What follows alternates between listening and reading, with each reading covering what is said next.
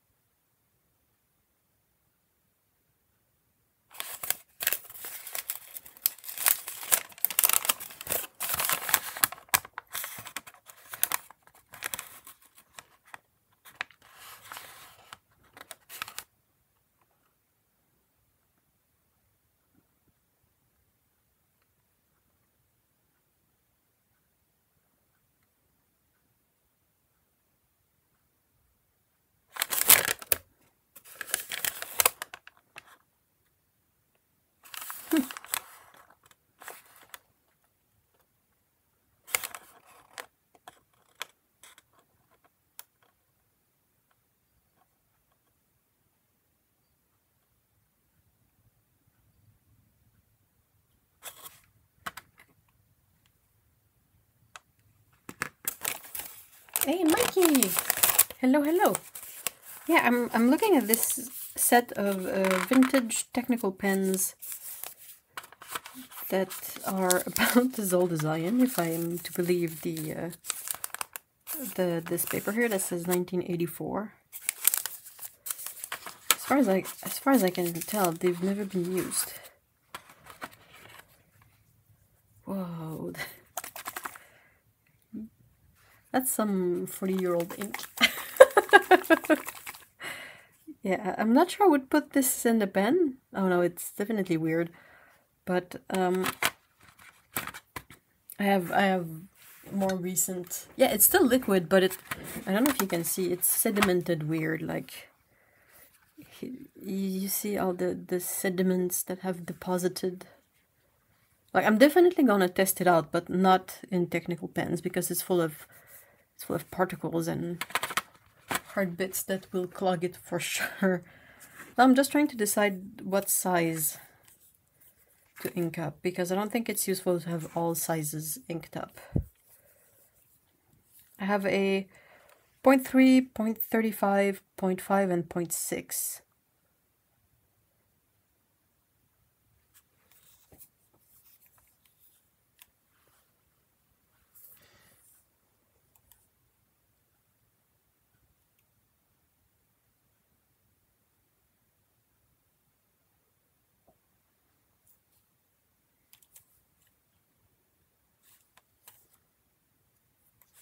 I think I'll try the biggest one, 0.6.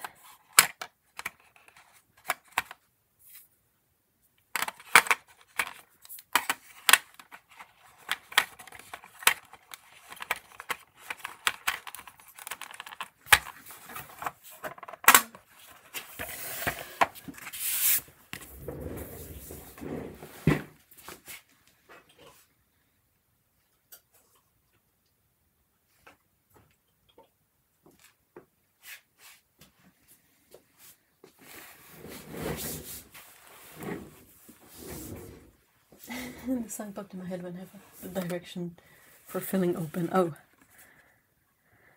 Alright. Alright, so I have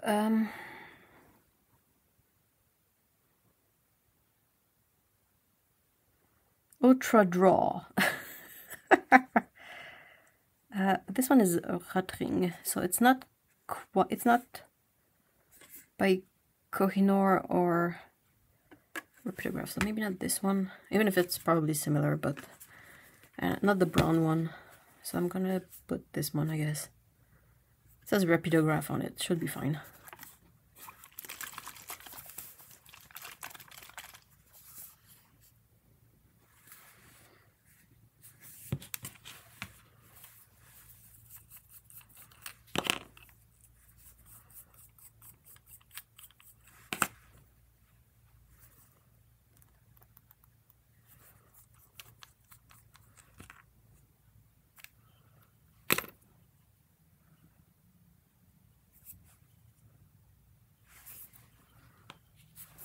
Clean that up just a bit.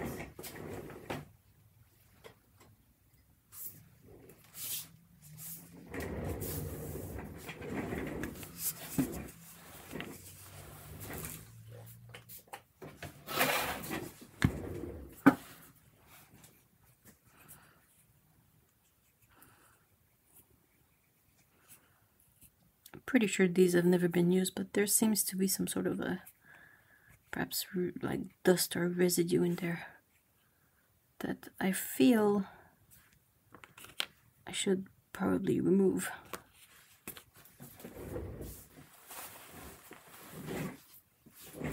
So, how are you guys doing?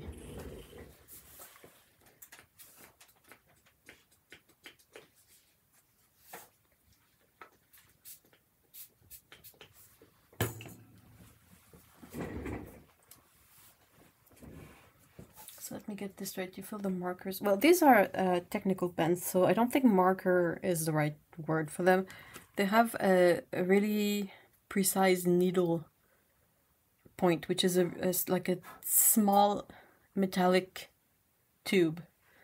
And I think these technically, they only work really good if you keep them perfectly perpendicular to the paper. And the ink bottles are designed to make it easier to put the ink in the little cartridge here, so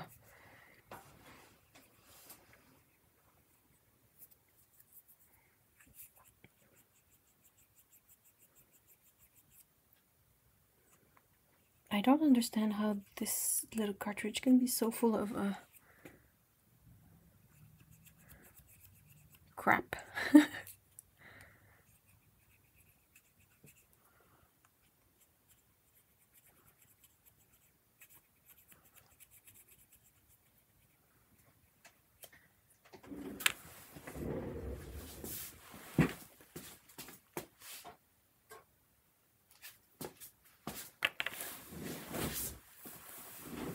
I want to love my technical pen so much, but we are not friends. How so? Sorry. Ugh.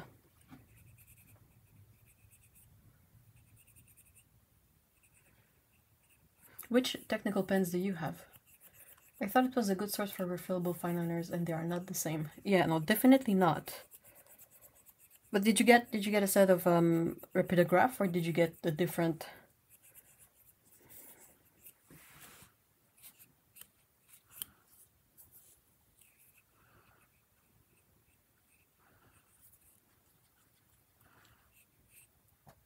All right.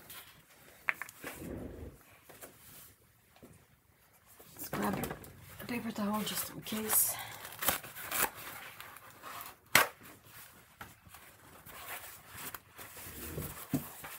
My smallest one needs a lighter to work if you leave it for... Oh, really? You have to heat up the tip? How fine is it?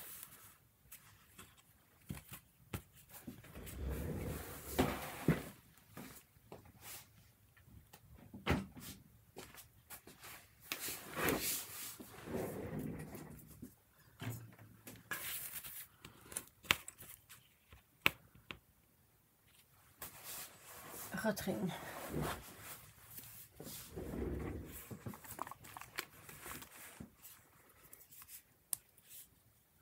If you like fine liners but would like a a set that you can refill. Perhaps you need to look into the Copic ones that you can buy refills and nibs and all that. So I don't know if you can see my key, but at least the bottle is well made to be able to pour the ink precisely without making a mess.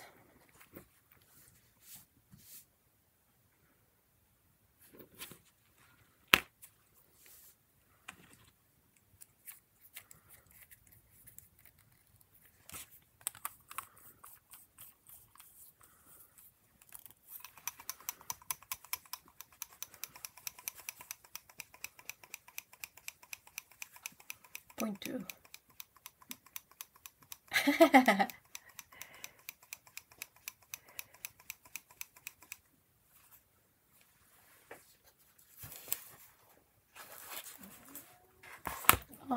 Oh why?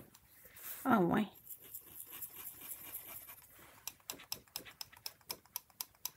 I've got a set of the autographic liners that are ballpoint, and I'd love to be able to refill them.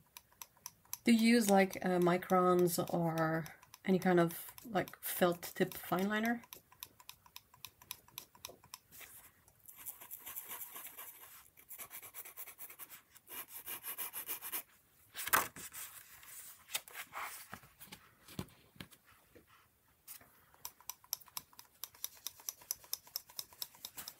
But the pen and my fountain pen work well enough on not paper, so that's cold press, right? What do you call them? There's not... What's the other one?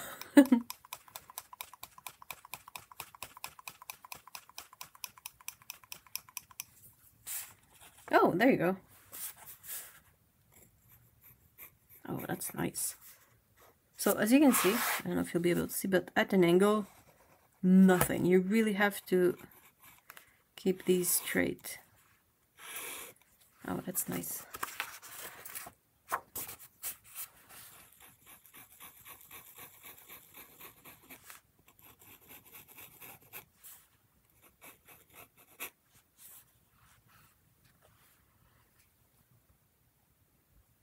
Once my last set of felt tips ran out, I started using my dip pen and fountain pens more often. That's a good idea.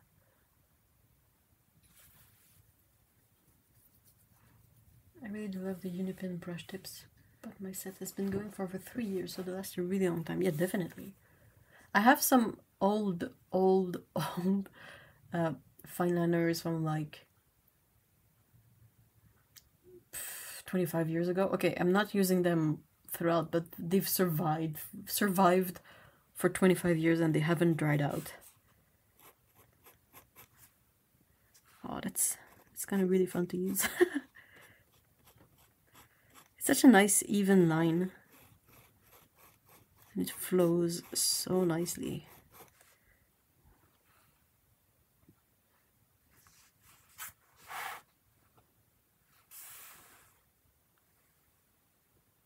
They don't make them like they used to.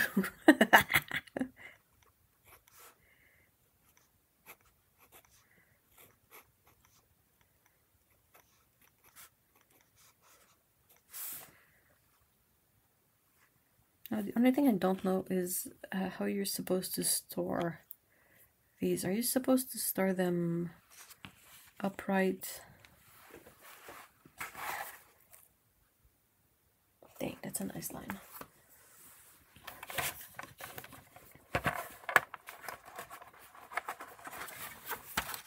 Do they say on this paper?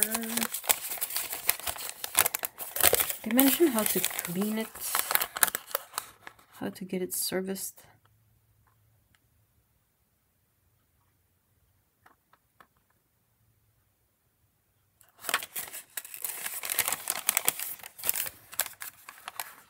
Filling, okay.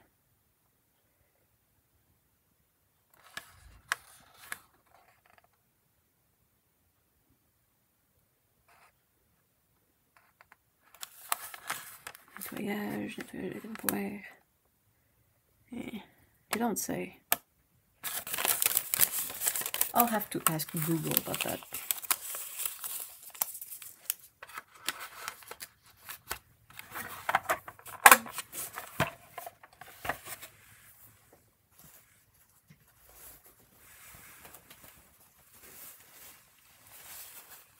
Somebody should be on their side, but also if they leak, it's a nightmare. They shouldn't leak though. Yeah, I can fully see the nightmare, but I mean, Google says, oh, thank you for checking. Maintenance advice for technical pens to store silver cap and lid horizontally or put in pen station.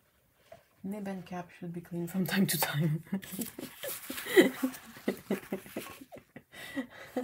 Sorry, I don't know why that makes me laugh, but I've been trying to clean my, I have another different technical pen. It's a Rapido Sketch, and I think these are designed that you can still use them at an angle rather than having to be completely perpendicular to the paper. But I had put some brown ink in there, this one, and it like dried out. I forgot about it and I was like, oh shit. So I've been trying to figure out how to wash it, but it's not completely like ready for re-inking yet. I'm gonna re-ink it with black ink. So I think I'm gonna sketch something. See if I can ink it on watercolor paper with that pen. And I'm gonna go back to the sketches from last week of Iceland. I haven't used my fountain pens in the longest time. Most of them are from the Levager catalog. What is that? I haven't been writing in my journal for a long time because I think it would I would mostly complain and have a breakdown. Well, I mean, if that's a way to get this stuff out, that's a good way to do it, but I mean, if you don't feel like it, that's fine too. When I'm writing for a long period, I hold my pen between my pointer and middle finger. How? Like this? I don't know. When I write, I'm usually like this, but for technical pen, I would use my little finger as a stabilizer if possible and just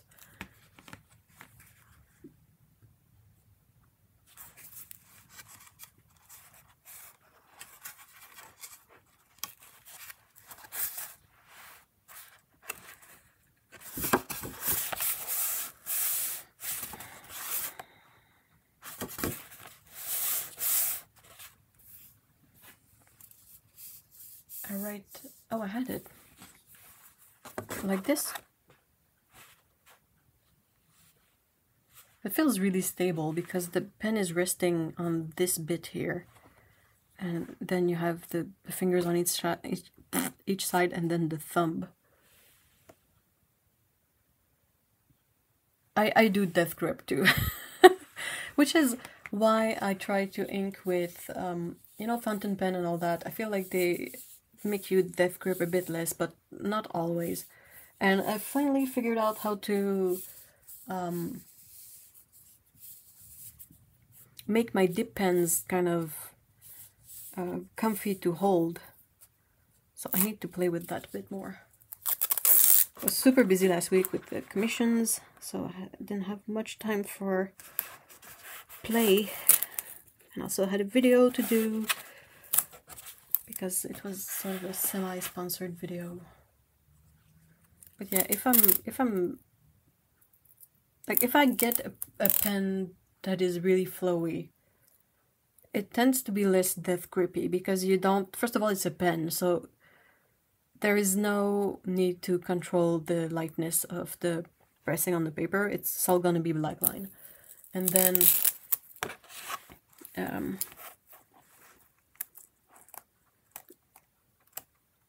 you can't really erase, and you don't have to worry about sharpening it and all that. So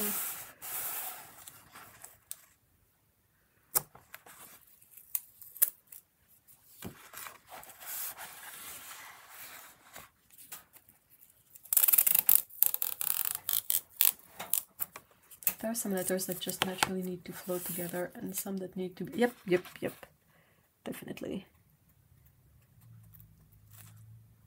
I mean, all three of us are somewhat close in age, so we all learned cursive in school, right?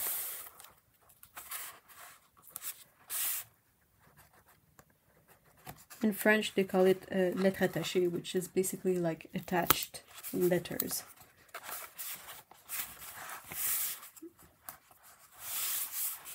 Nowadays, when I write, it's a mix of cursive, standalone letters, mistakes.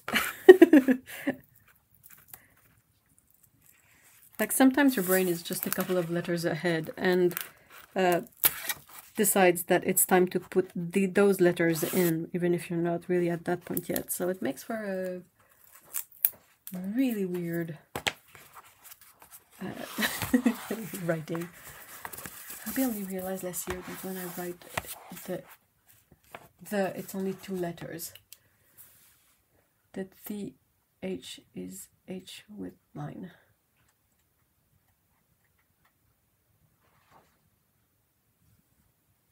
So do you write it, do I have a pencil?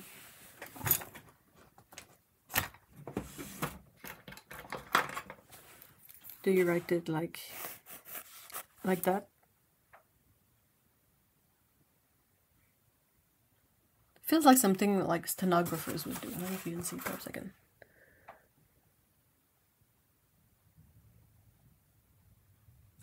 Huh.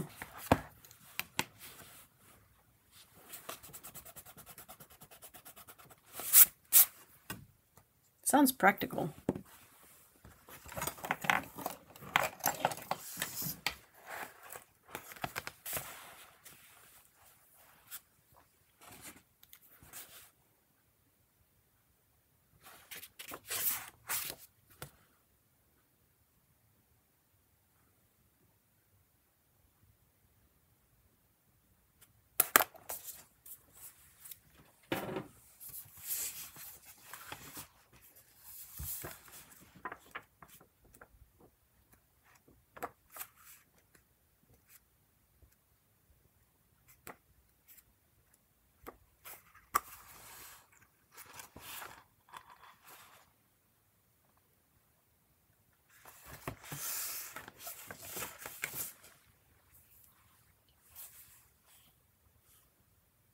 I'm not confident about tons of things, but I do like my handwriting. I saw your handwriting when you sent me paints, and I agree that it's quite nice.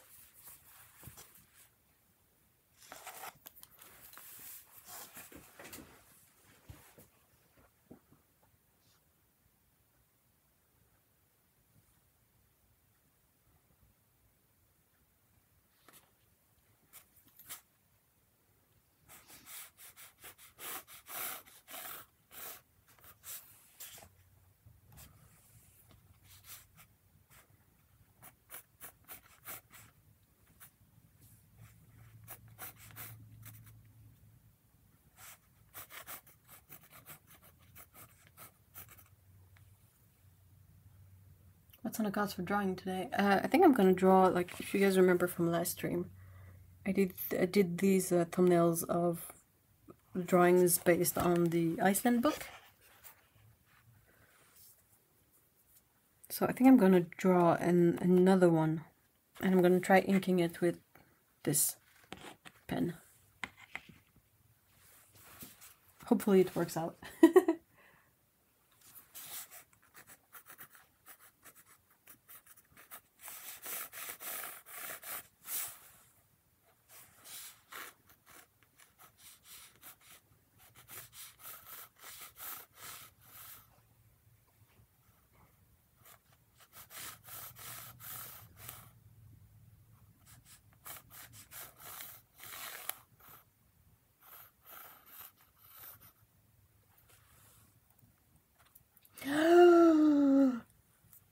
What? Lise! Oh my gosh! It's been forever. How have you been?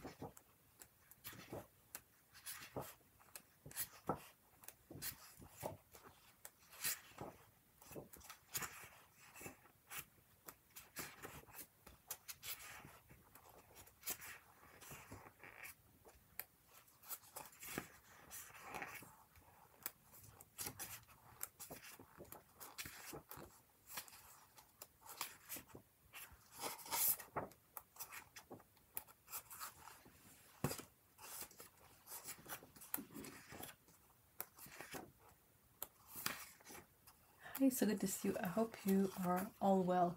I've been mostly well, but chaos reigns a bit here. Has for some time. Is this something you can elaborate on, or I mean, it's fine if you can't. That could be super private stuff.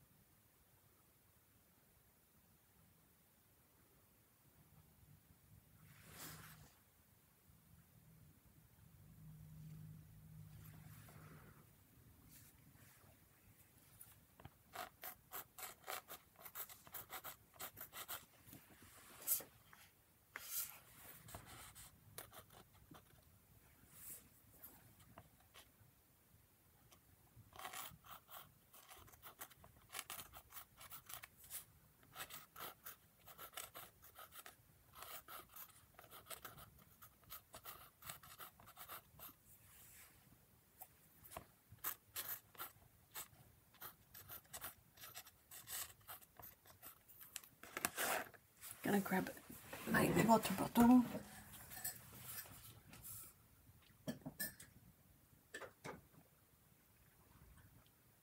Oh, again, it's just so many things, good and bad. Latest chaos that has taken all my little surplus is that Louis has been sick, and he and Francesca fought again. So I have to rebond them again. Oh no. Well, I'm glad to hear that they're still around.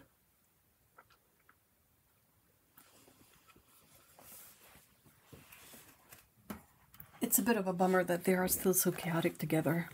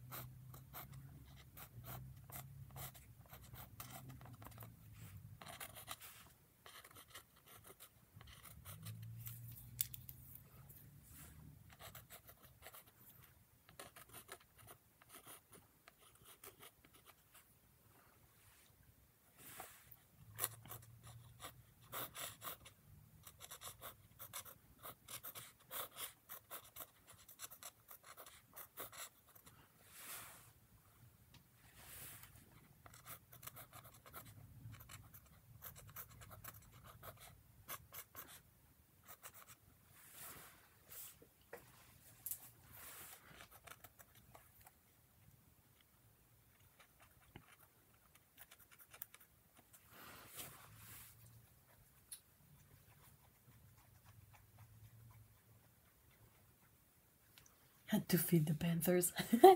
How are they doing? Took 6 weeks and we're only back to normal for like 2 nights. Ugh. 6 weeks, that's a really long time.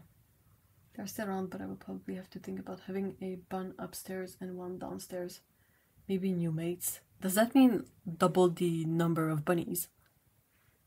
Because that sounds like fun. I mean, assuming things go well.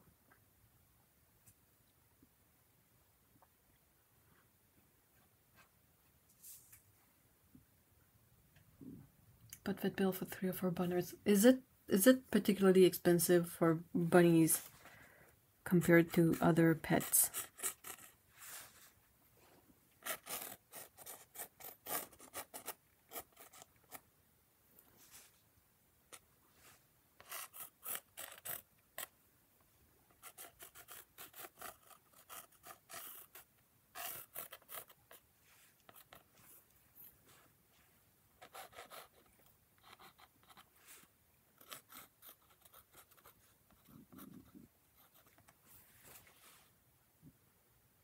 Precisely, assuming things go well. I cannot imagine opting to introduce 2 more bunnies in the equation and they still won't bond. You're like, ah, why?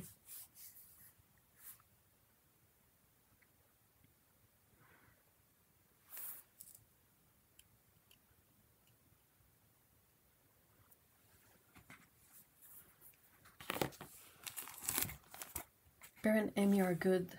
They are annoyed that we haven't been in the garden today. But I've got wheatgrass germinating. Oh, that's lovely. Aww. It can be. They are considered an exotic, and when they get sick, it is usually an absolute time. Ugh.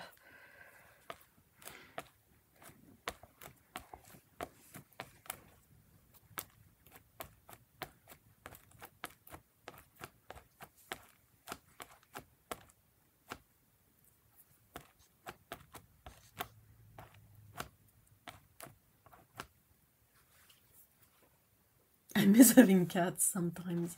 Aw. Would you consider getting cats again? I was surprised by how common bunnies are in the UK. How common are they, would you say? So sorry.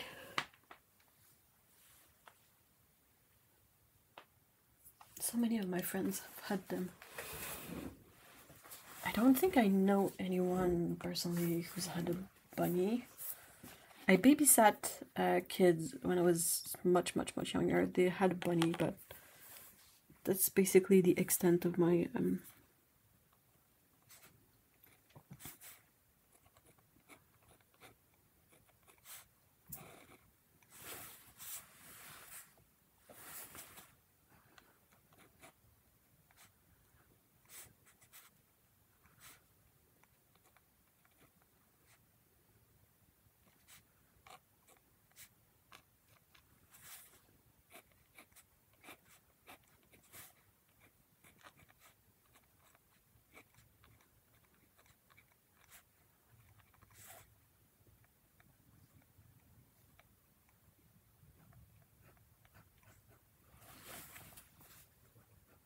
regarding cats. The reason I even had bunners in the first place is that we are not allowed cats. Oh.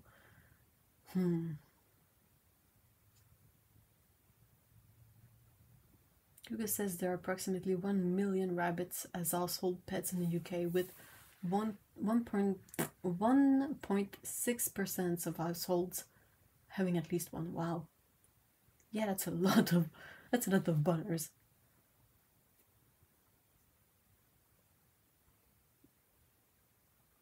I like my pets to have room and would be scared a bunny, sorry, would be cramped. Yeah, I really have no idea how to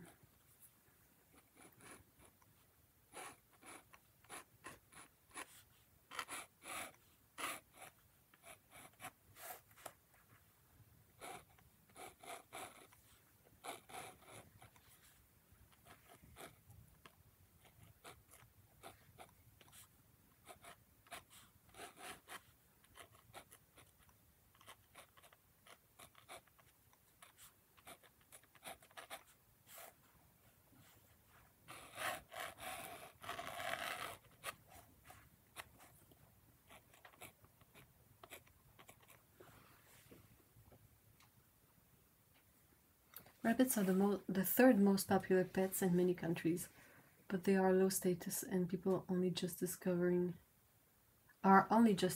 that you can take them to the vet at all. Oof. 60 million people, so that's almost 2 in a... wow.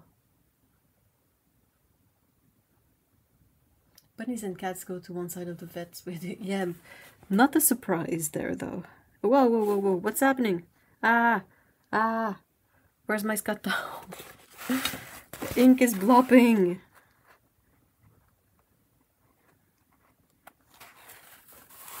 Okay, note to self, if you can't really pause with this one.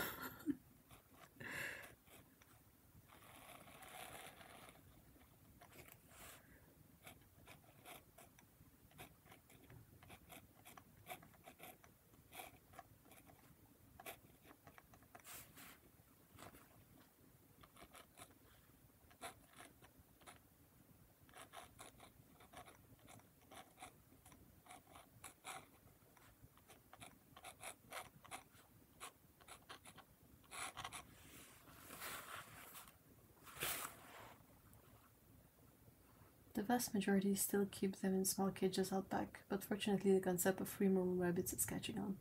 I think another thing that comes with free-roaming rabbits is that people don't know how to rabbit-proof their spaces, so...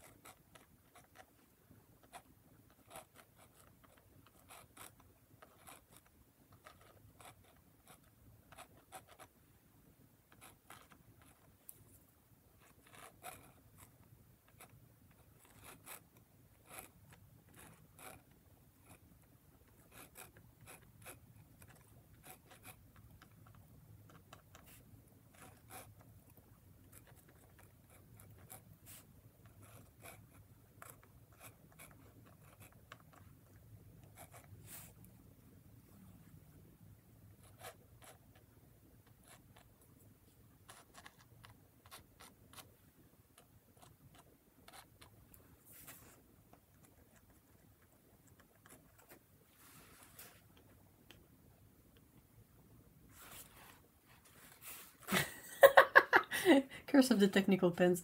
Why are you doing that? I can't cuddle my fish, but if I could, they'd have free roam. Well, I'm sure you keep them in a nice space where they have a lot of place to fish around, swim around. They are wonderful pets, but never trust anyone that tells you they are low maintenance in any way. I would extend that to that applies to all pets, regardless of what the pet is, because I don't think there is such a thing as a low maintenance pet. Like even fishies, you have to clean up their aquarium and feed them and make sure they're healthy and they don't have any kind of issues. And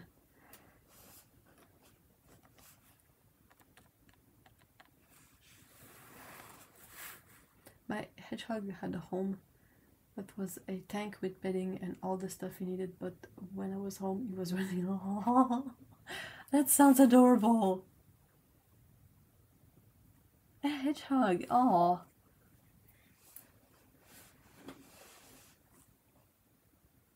I just got rid of my 75-gallon freshwater aquarium. We were reflooring my kitchen where the tank. Oh, after all. Yeah, that sucks, Mikey.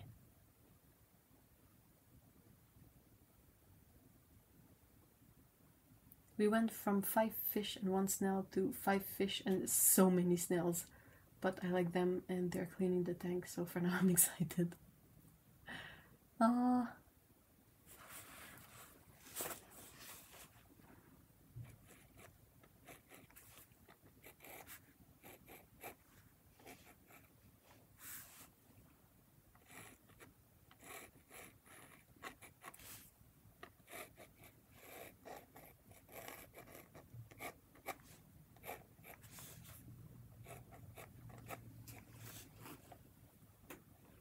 Yeah, I should have started on this side of the page, but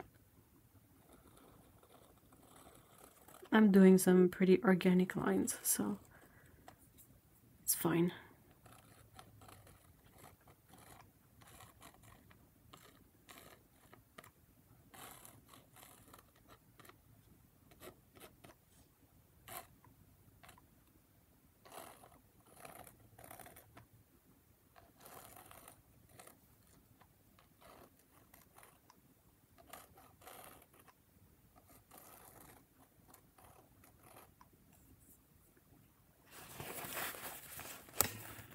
Sorry, that was my head on the camera.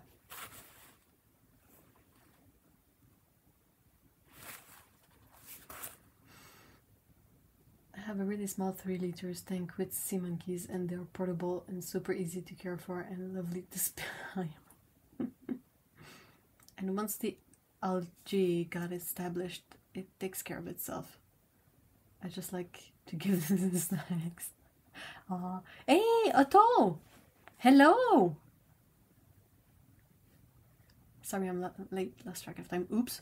What were you doing?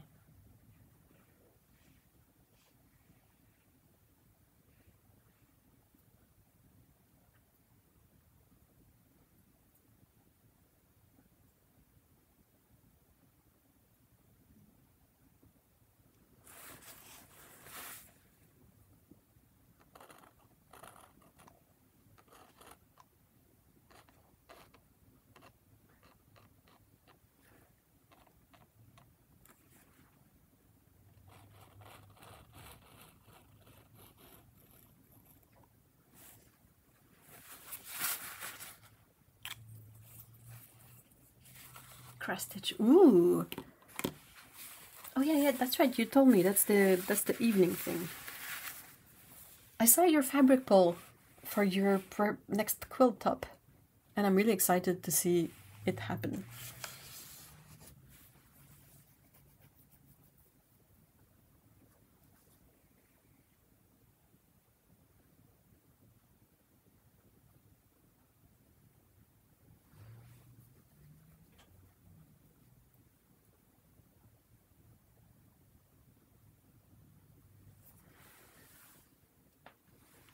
Now, I don't know how quickly this dry though. Okay,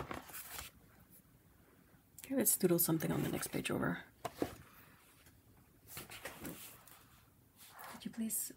Oh, I was saying that I saw the fabric poll for your next quilting project, and I'm excited to see like progress on it. Like that's gonna be really fun to follow with you. Words, English, how? What am I saying?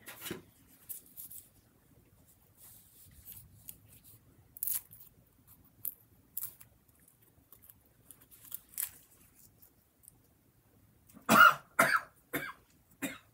yeah, it's gonna be so different. Yeah, definitely. Did you choose the fabric, or I gotta show you something.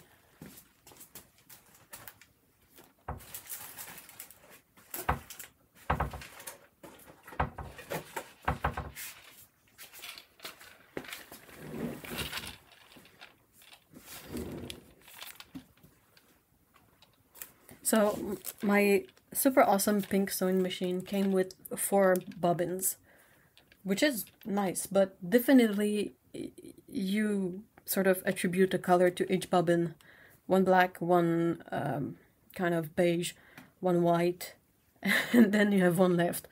And once you've filled up the one that's left, well, you're kind of out of bobbins. But I saw these, and I was like, well... Sorry about that. They're pink, and they have little sakura on them, on the lid. They're so perfect.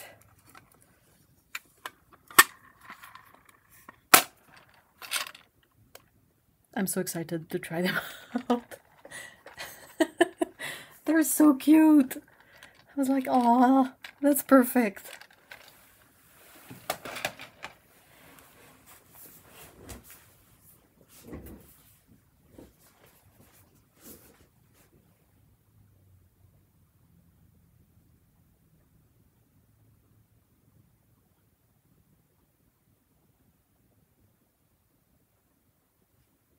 I'm glad you guys agree that they are cute bobbins.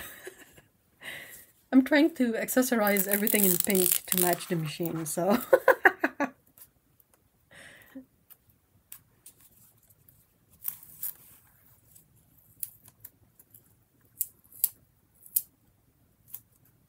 Oh yeah, that would be fun to have a kind of a photo dump of fish bits in the pets channel on the Discord server.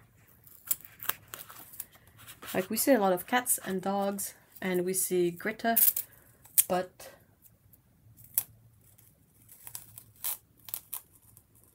that's how I got a real fish tank. Hubby was buying me a larger tank for the sea monkeys, and it was an 11-gallon tank.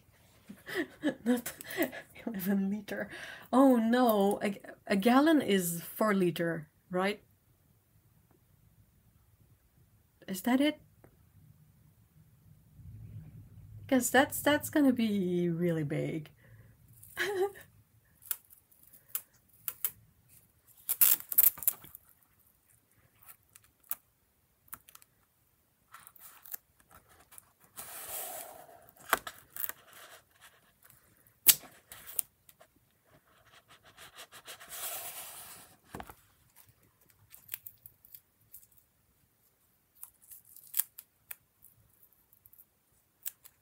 Your sea monkeys are going to be so happy. They're gonna be so prolific in there. I'm always afraid to share pics of my isopods because I think they are super adorable, and hubby and most people do not agree. That's like pill bugs, right?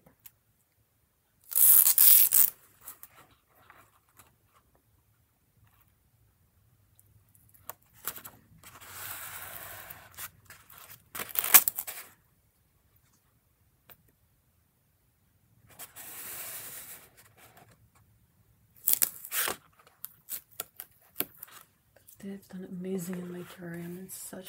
Yeah, they do really good in terrarium. We have a friend that has a crested gecko. Guillaume, Creton, c'est-tu un crested gecko? Ouais. Okay, ouais. A crested gecko. And yeah, she has roommates in the shape of isopods in her tank. And it's always funny to spy them at the bottom doing their isopody things. What happens to my finger? My hands are really dry and my cuticles are doing weird shit right now. So they keep on breaking and I keep on having like hangnails.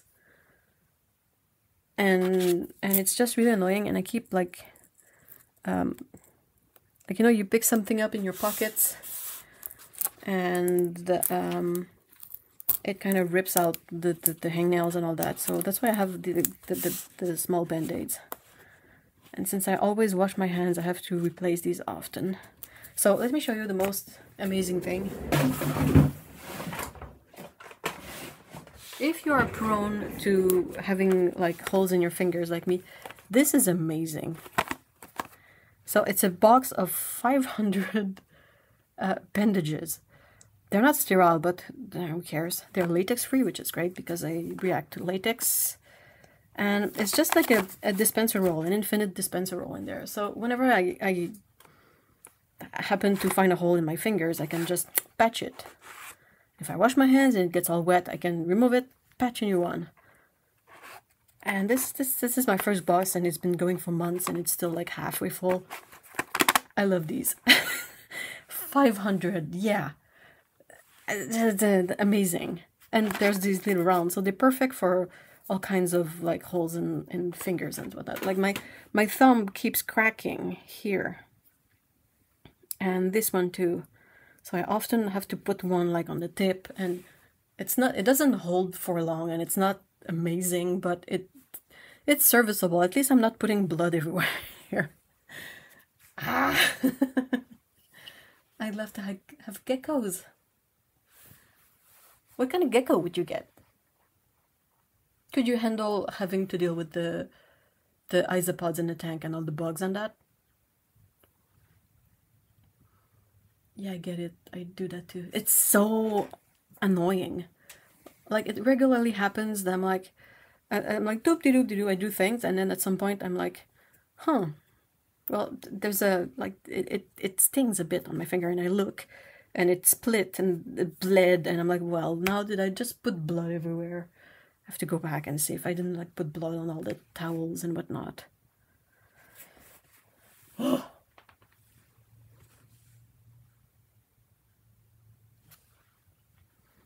I've been so close to trying try-ups. What is that? So what do Mr. E thinks of Fallout so far? We really like it. We've just finished watching the 3rd episode last night, which is the one you felt was slow. I didn't really notice. I thought it was fine.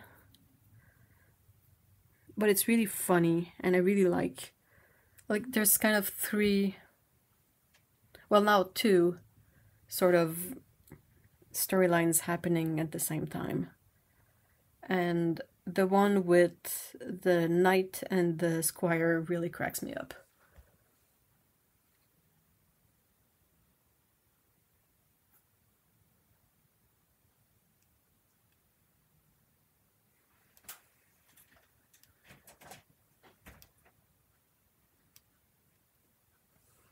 My Hedgie ate live bugs and it took time, but mum mode eventually activated and I got through it. I guess it really depends on the types of bugs. But yeah. Geckos are really funny. They're so not clever. Oh, yeah, I love the humor in the show. Yeah, it's really dark humor, but it's really funny. And the knight and the squire really crack me up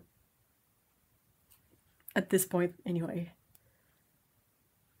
I don't know if I've passed the point where you felt it was particularly gory, but it is really gory, and it's kind of cracks me up because it's so over the top, and I keep being like, ugh.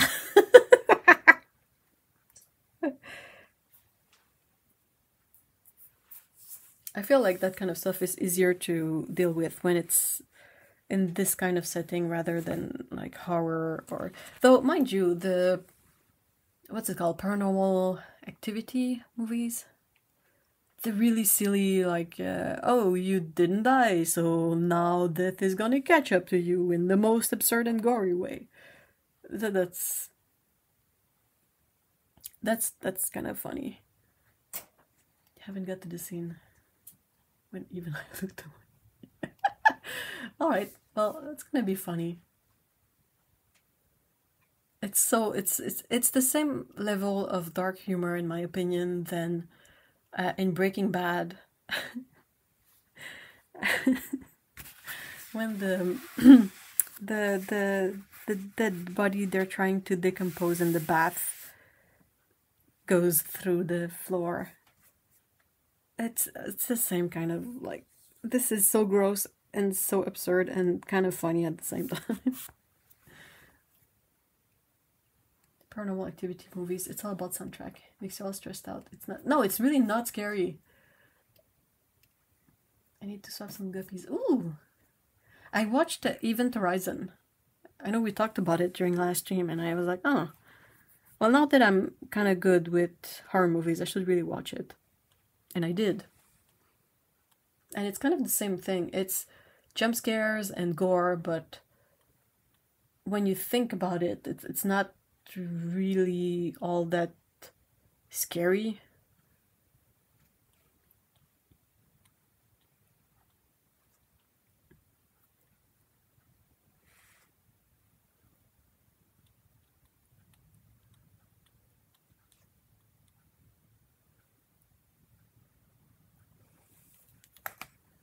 Trying to think of another thing to draw. I should have written next to my thumbnails what photos inspired the sketches, because it's not necessarily easy to find them out again.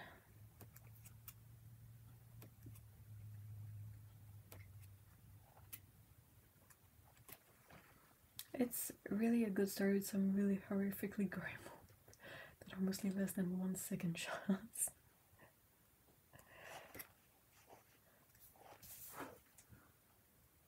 I really like the premise of it. I think the premise is really cool, but there's a couple of things that are really wonky about it.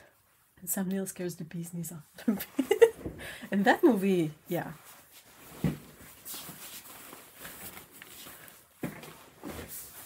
Did you see, speaking of Sam Neill, did you see Hunt for the Wilder People?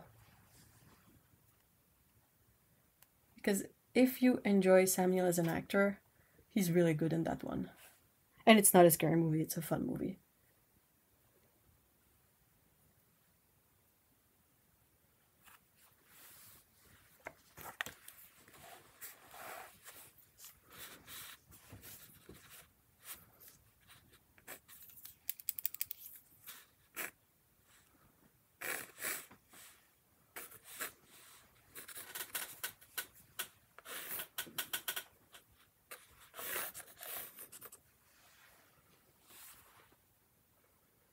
I have not, but saw it in my list recently. I would move it up the list.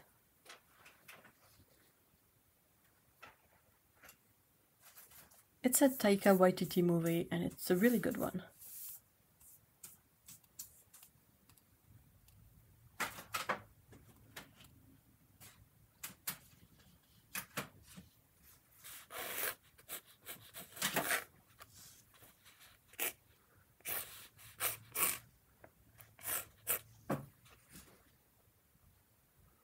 We need something funny. It is mostly funny. Been a lot of stressful shows recently. Yeah, definitely. We finished Three Body Problem. I have to poke you on Discord to ask you about the physics thing that bothered you, because I'm not a physics person, so I'm curious to know.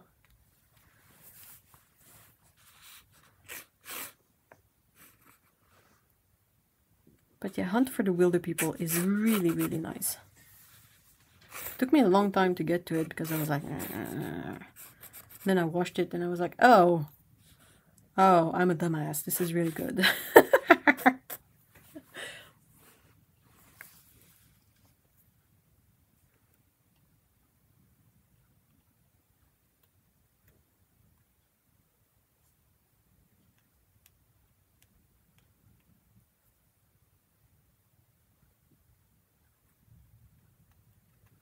How was the Three Body Problem in the end? It was okay.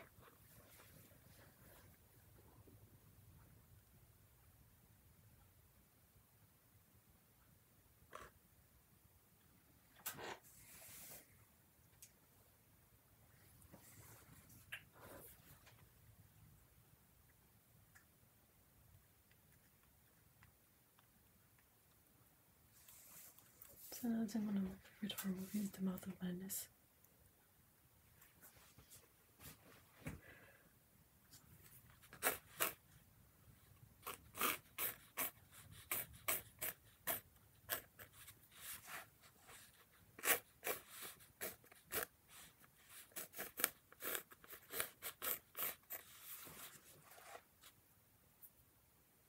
And again, you please crazy really well. Oh no.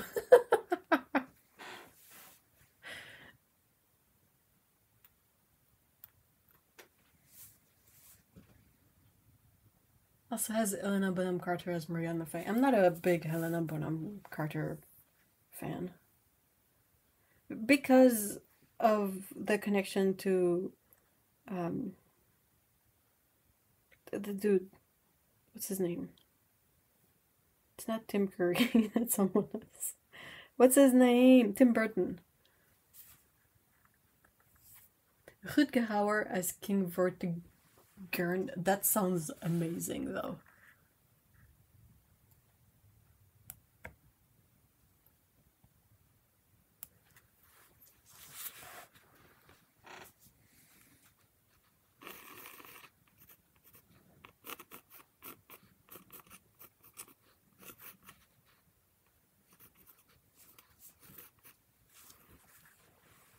Miranda Richardson.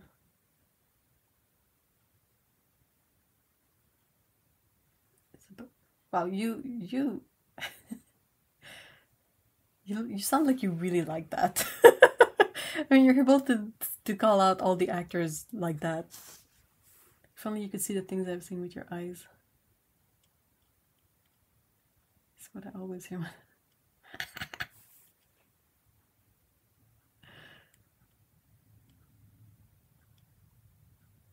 It's my favorite Sam Neill thing. Well, I haven't seen a lot of Sam Neill things, so it's hard to have an opinion on it. Like, which one would be my favorite, because I don't have a very wide pool to choose from. But personally, so far, it's the Hunt for the Wilder People movie.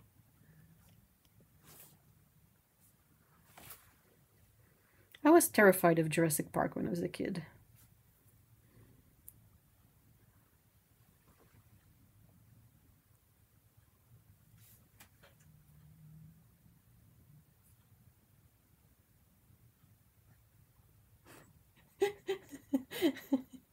In third grade, we had to write a report about an influential woman, and everyone chose their mom, grandma, and I chose Isabella Rossellini.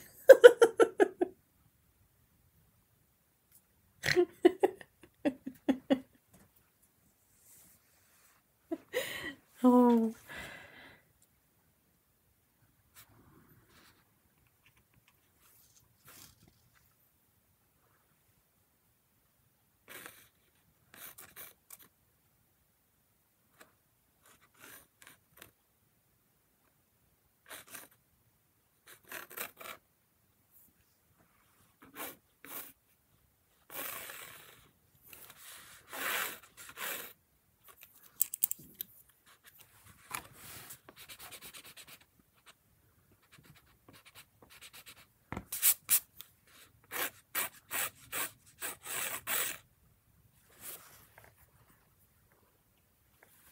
My all-time scariest movie is Dead Ringers with Jeremy Irons. I don't think I've seen this one.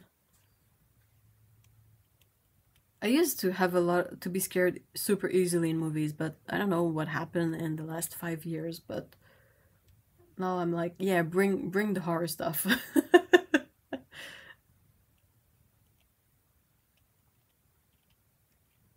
Okay, so I have no idea who Isabella Rossellini is. I'll have to check it later. Isabella Rossellini.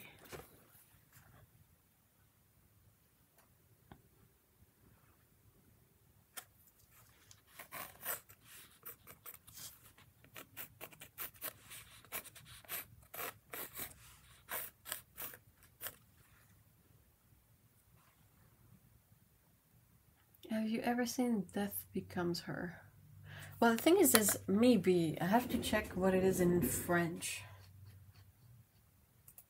If it is the movie I think it is, yeah, I've seen it. Death Becomes Her. Yeah, I've seen it. La mort vous va si bien. La mort vous va si bien.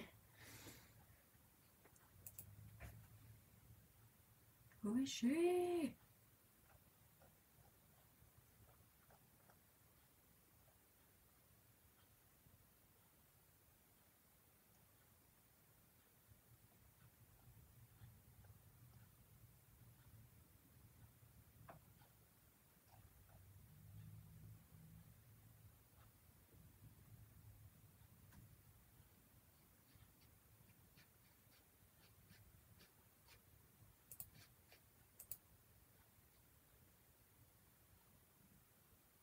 She's the one that sells them the potion. Oh, damn, that's been a really long time since I saw that movie.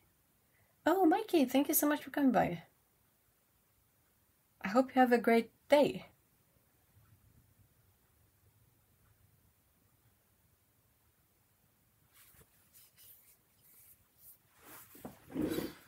Death Becomes Her is such a funny movie.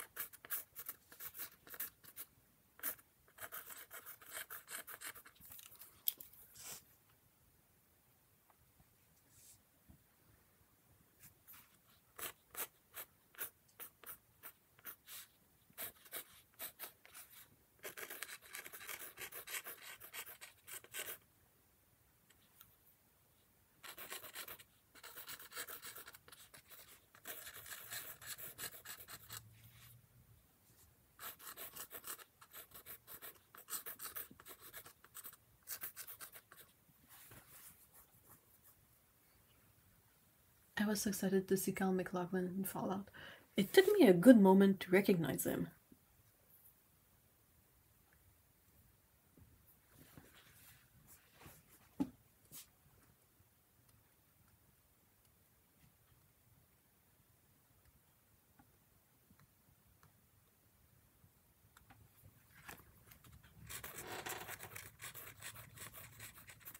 He's Paul. Paul Atreides. And that really... I really like the old Dune movie.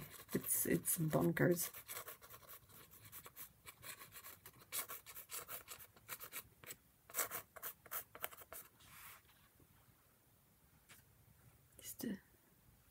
I tried watching Twin Peaks, but I really couldn't get into it, so I know he's in there.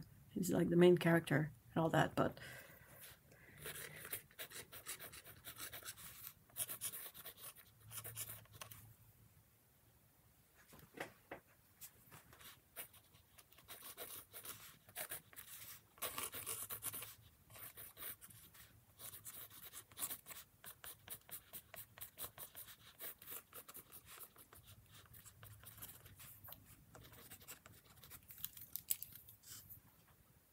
Hubby just would not believe that the OG was a divine.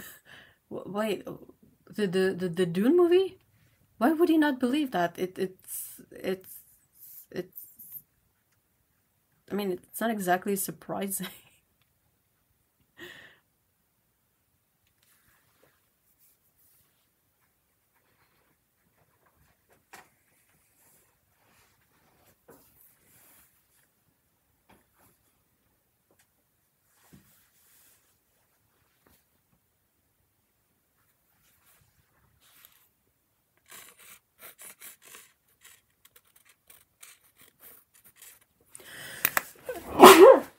Sorry.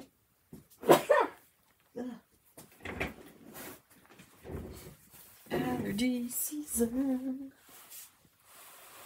Oh, good.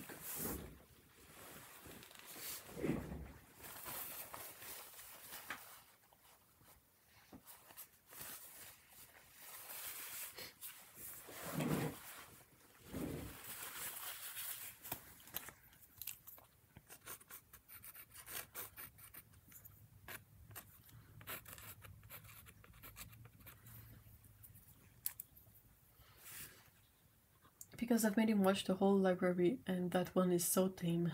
Well, sort of. What, Dune is tame? Dude, if that's the tame one.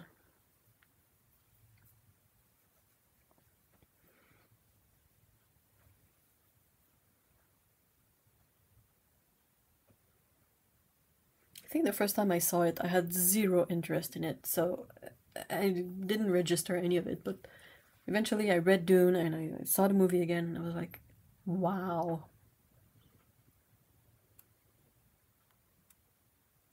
Same with Stand By Me and The Green Mile. Stand By Me is hard to associate with Stephen King. Haha, tiny Will Wheaton in that one.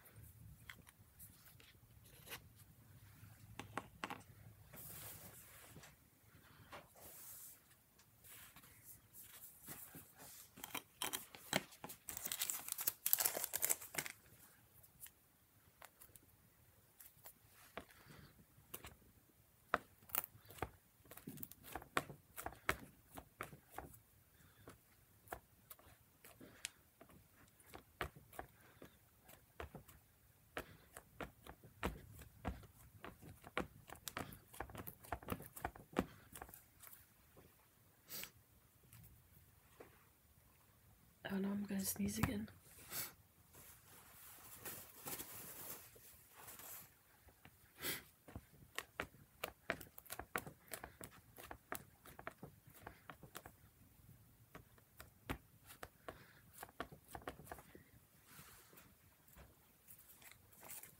Sorry. Baxter went to get a cup of tea. Ooh. Are you still in your Earl Grey kick?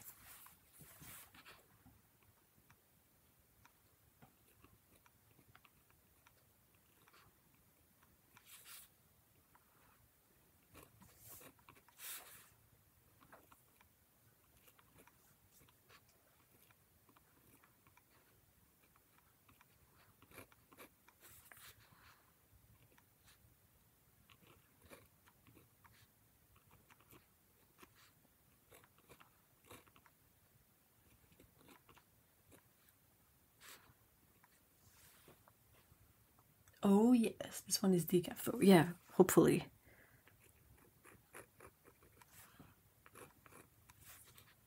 It's too late for a real caffeine.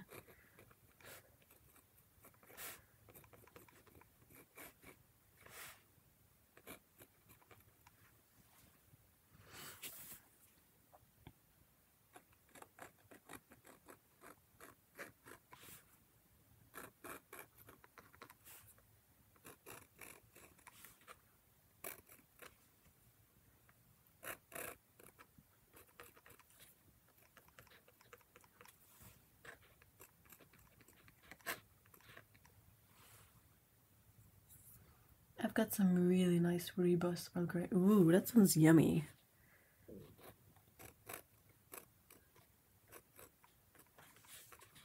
That's a good one.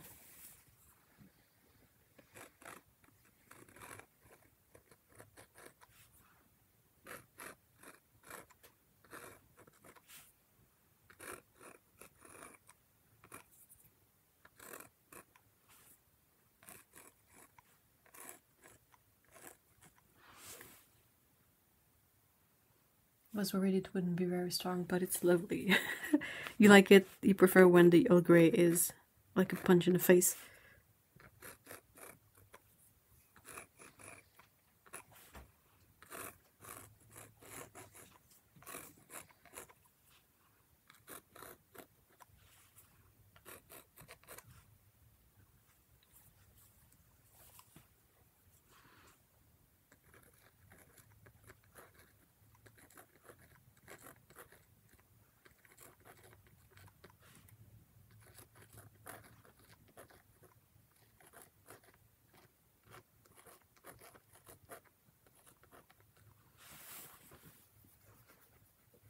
Most of the time, I like what they call builder's tea over here.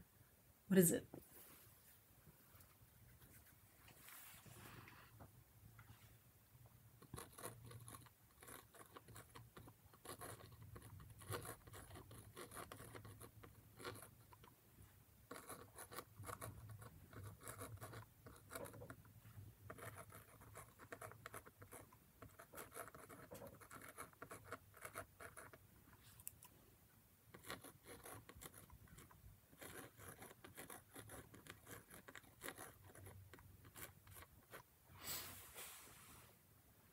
There is the kind of person here who dunks their tea bags 3 times and then throw it out. That's basically hot water at that point, right?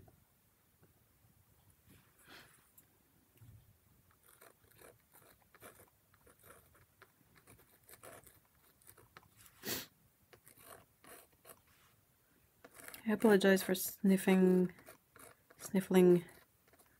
Allergies officially started today.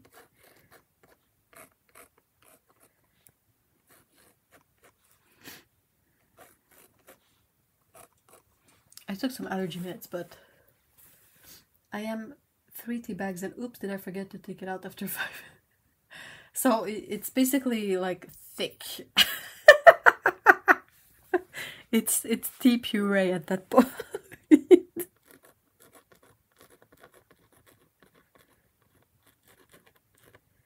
Do you add anything into it, like milk or sugar or...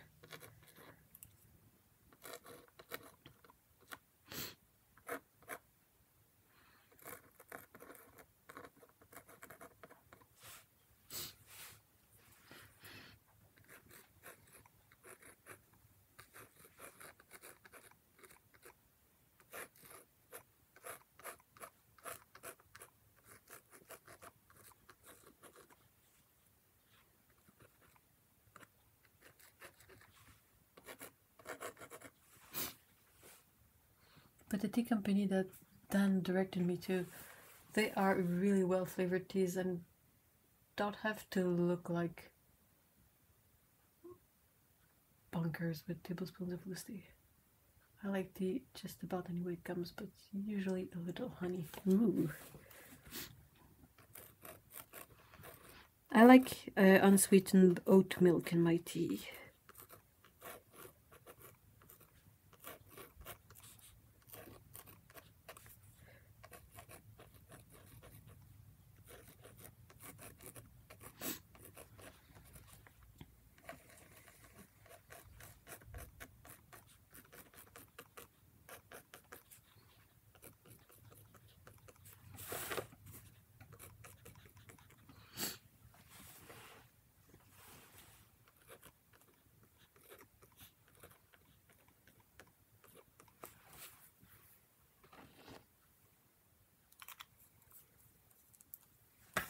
Okay, so follow-up question to everyone, including Scout apparently. This is BuzzFeed.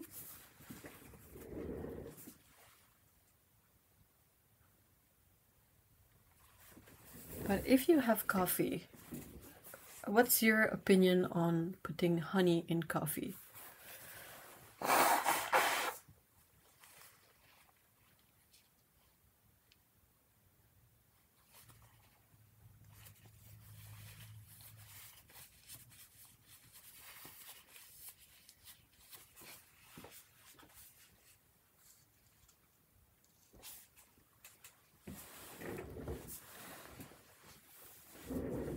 Hey, what? My dad uses honey in coffee. Isn't it weird conceptually? Otto, what color is that mix of flavors? But if it's liquid sugar, I'm gonna add it. It's gonna be maple. Yeah, same. I can visualize. Like, it makes sense. Maple syrup in coffee, that works. Honey in coffee, I don't know why, but it just doesn't. It doesn't gel properly.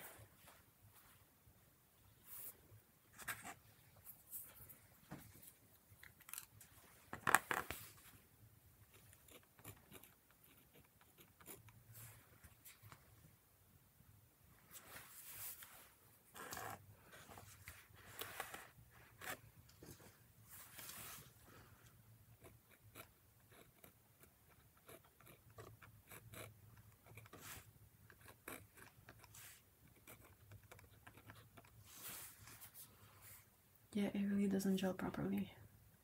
There is a wee smell to honey sometimes, and I feel like coffee makes that stand out more. So I'm seeing like sawtooth edges on both flavors. So they don't.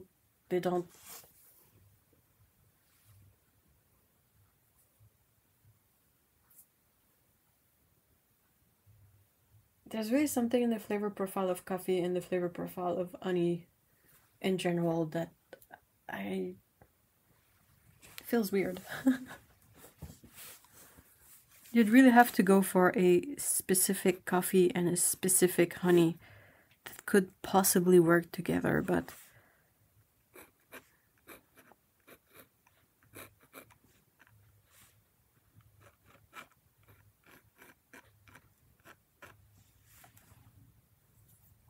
or sandpaper feeling. Ugh. Ugh.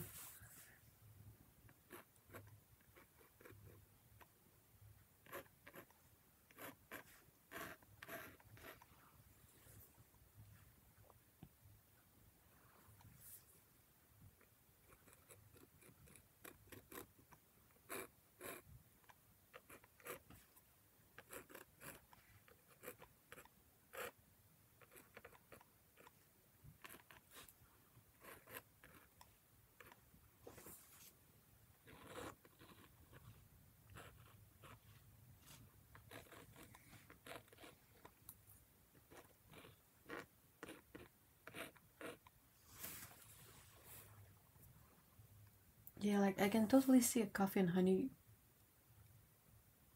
pro might be able. Yeah. There's a very niche, specific case of like someone being able to pair these flavors together, but it's just like a deep chocolatey coffee, and you'd have to get a honey that is not too floral, right? Like maybe a lighter honey.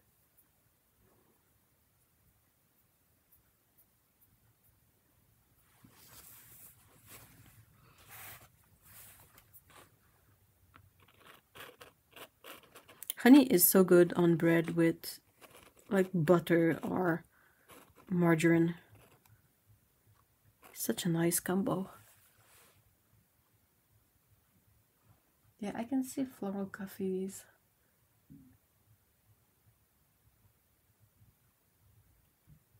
Floral honey and acidic floral coffees. Is that what you mean? Maybe like a cashew honey. I have no idea what's a cashew honey. I'm familiar, like, if I'm thinking of a low local, really lightweight honey, I'm gonna go for clover. It's usually light yellow. It's a really light taste. And if I want something a bit more robust, I'm gonna go for goldenrod or perhaps wildflowers. Or buckwheat, I think, is quite floral honey with acidic floral coffees. Well, I mean, acidic floral coffees are nightmarish to begin with. How do you like your heartburn? I mean,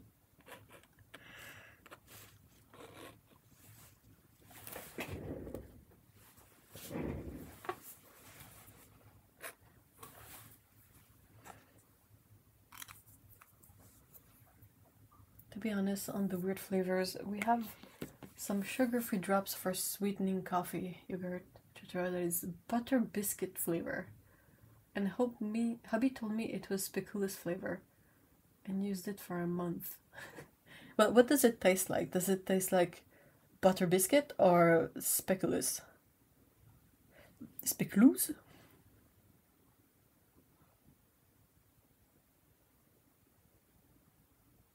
And a month and a half before I realized that it's actually Ritz.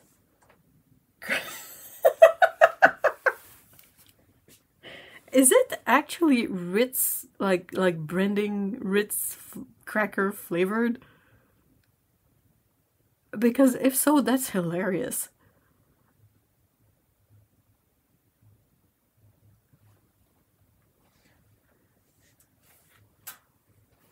It's like you wouldn't put lemon flavoring or orange flavoring in coffee. I feel like, ugh, no, sorry. Can't do it. Guppy side quest done. I don't mind honey in my coffee, but it's not a marriage made in heaven like tea and honey is. Very good way to put it. Like when you open the bottle, it smells like buttered popcorn. That's so weird.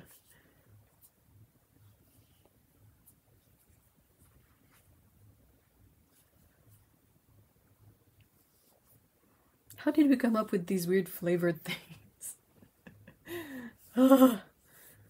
But think salt makes coffee taste better. No salt. Are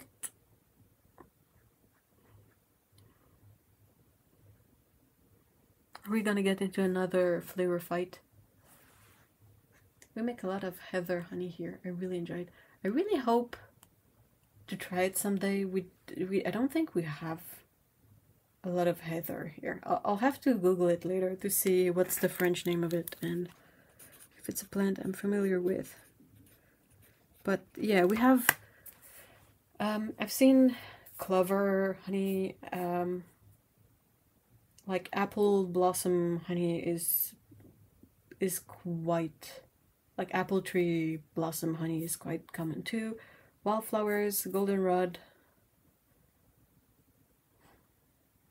We often have like blueberry flower tea, possibly. I'm really trying to think of the local flavors of honey. Because, I mean, why buy honey that is not local? I really don't, I can't fathom that. A tiny bit of salt in your coffee make you taste, no!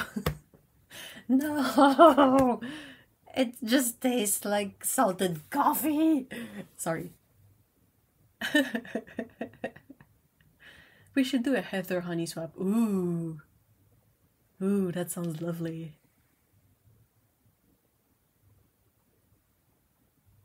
Should but remember how they scarred us when I tried to send you licorice. Oh no!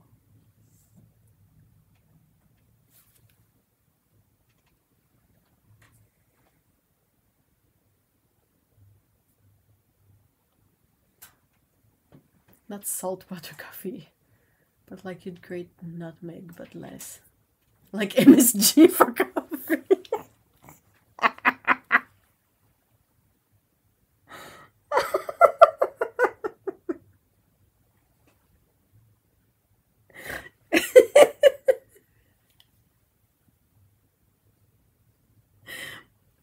That's so funny.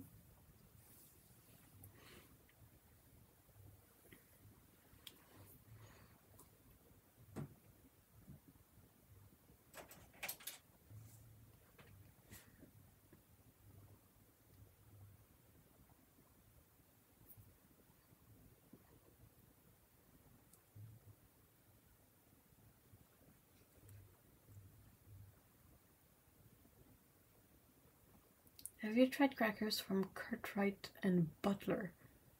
Wow. You'd be hard put to find a name brand that sounds more British than that. I got gifted some, and the cheese flatbread, their name for crackers, is addictive. Posh Ritz cracker. I mean, Ritz on their own are already addictive.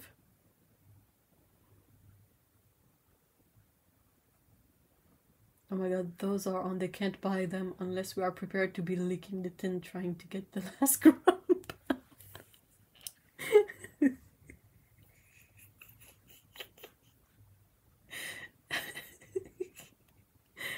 Oh.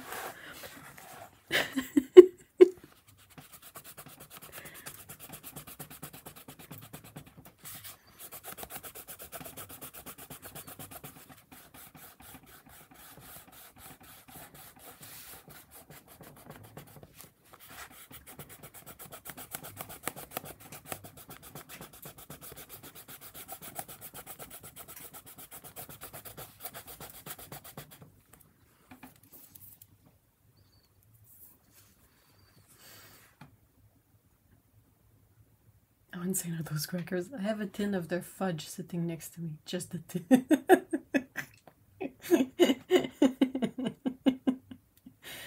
Oh my gosh, if it's fudge, it cannot live that long.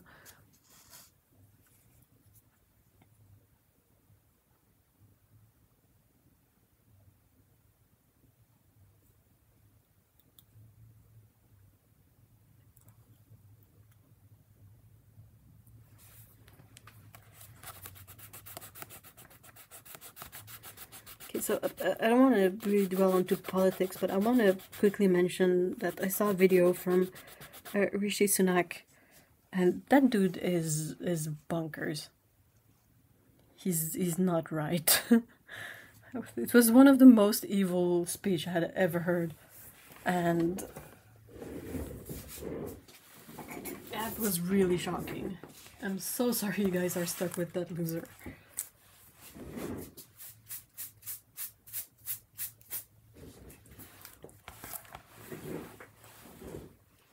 People say that we don't have good food here, but they just haven't looked hard enough. Yeah. I forgot how hungry I always get. Yeah, we always end up talking about food in one way or another.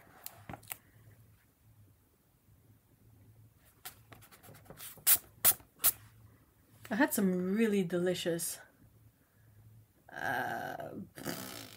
grilled meat yesterday from the Vietnamese place. Along with Suella Devil. Who is that?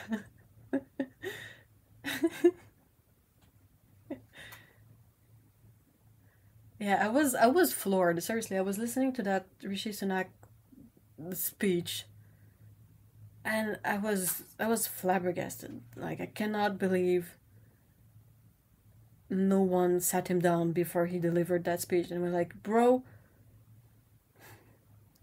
no. Stella Deville. Is her last name really Deville? No way. Oh, Suella Braverman. Aww. Oh man, yeah, there are some really extra politicians in UK and US at the moment. Yeah, I mean, it's all over the place, but yikes. Suella Devil is really amazing. Subtract, but how famous is the movie Cruella? I haven't seen it. I adore the movie, I just can't watch it much. Oh. She set up the deal to ship people to the middle of nowhere and for them to arrive in...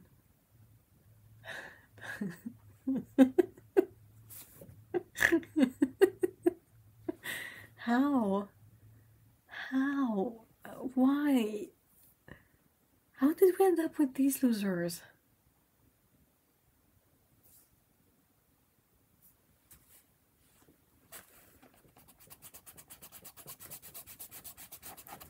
Like, the people do the most awful stuff, and it looks like it doesn't even hit them just how awful it is. And you're like, what?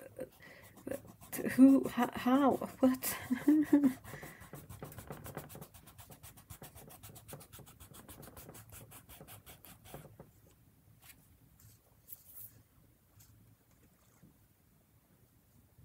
Oh my god, Emma Stone, Emma Thompson, Liberty and Fashion. Oh, there is, they show the Liberty department store in there. Ooh. Ooh.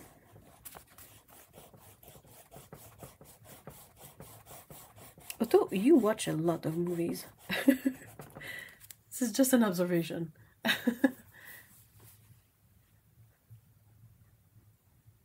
Oh, it's super flashy. Oh no. I hope that one day we'll end up having TVs that have modes to kind of control that kind of stuff. That would be really cool. Like you can activate a setting in the TV that will make it so if there are flashes, it will like control them. That would be really handy.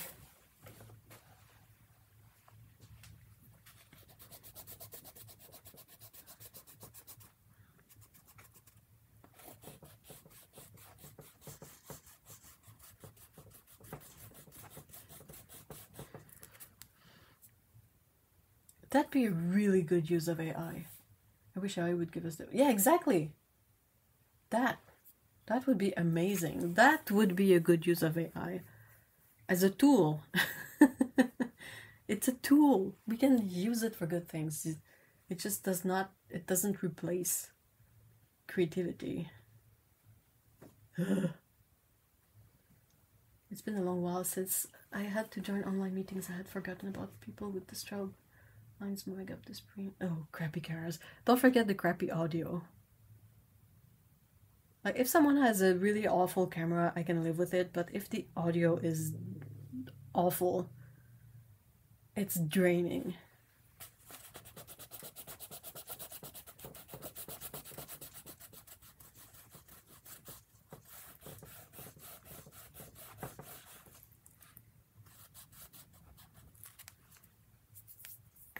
And being an elitist, but if your camera is making me feel like I'm gonna be sick, turn it. Yeah, yep.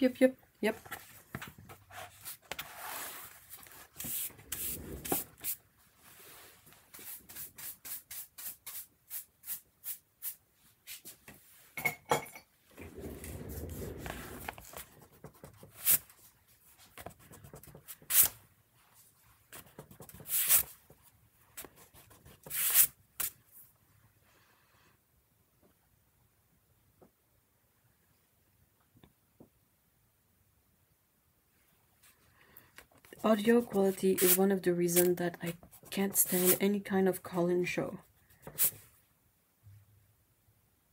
I can't do like any amount of time with someone with like audio from the 90s. Like, no way. Like calling on their stupid home phone while someone is chainsawing stuff right next to them. Has anyone else noticed that notice if they are FaceTiming someone where they're using an iPad to talk to you, that sometimes their camera moves around as if it's trying to track something? Ugh. Why? No one wants that by default. Ugh. I mean, if you're gonna have that kind of setting by default, at least make it super easy to turn off. Come on. Like, really basic stuff. I feel like it should always be super easy to adjust the settings so that something is at the base level. You know?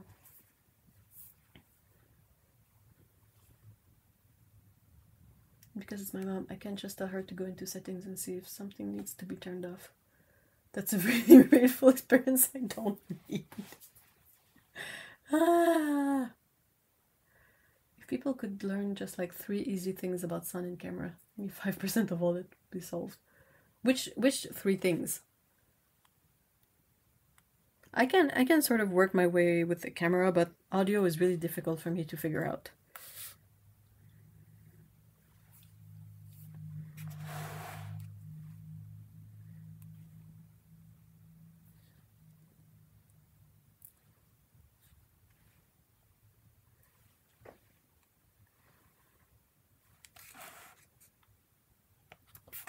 I'm kind of stuck now because I've taped down my pages, so I can't switch page. I'm still trying to convince my mother that she does not need a fax machine anymore. Who was I talking to about fax machine recently? I wonder if it was my dad.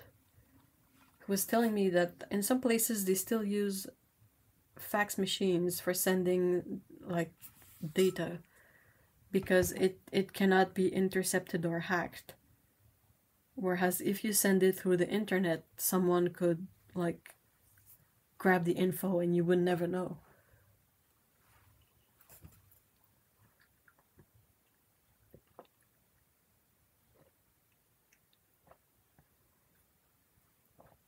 My camera at work has only been on twice since January, and both times was with my other laptop in front of it. Because I couldn't send myself something. That's amazing. But no, she holds onto her dear dysfunctional fax machine and makes me try to fix it from the UK through the magic of the internet, which it is not connected to. That's amazing. My parents are faxers. How the heck can it not be hacked when you can wire it up? Well, I think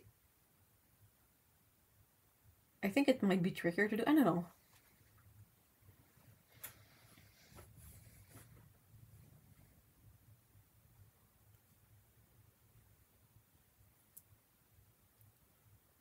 Like, light should be in front of you, not behind you. Yep. Wear headphones. Yep. Learn to fiddle with the gain control in your mic. Okay.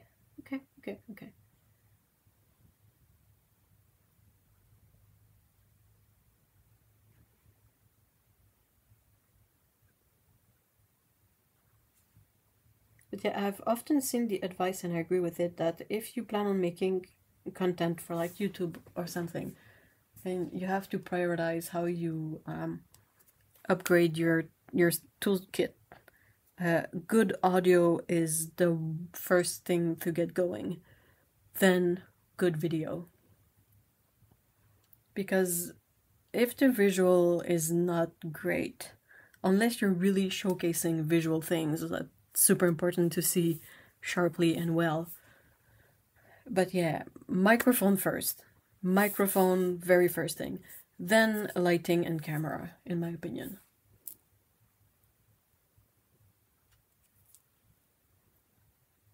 Because you might have the best visual quality video ever. If the audio is dog shit, no one is gonna stay to watch that.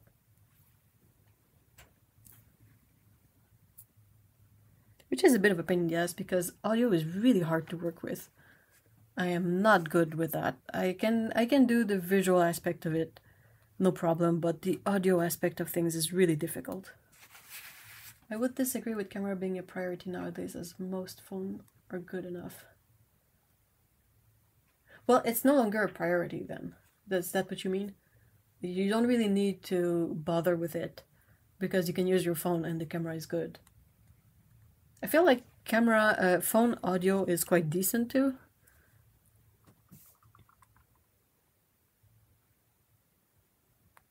Absolutely audio first always. And removing most background noise is so simple when you learn it. No, it's fine, Otto, it's fine.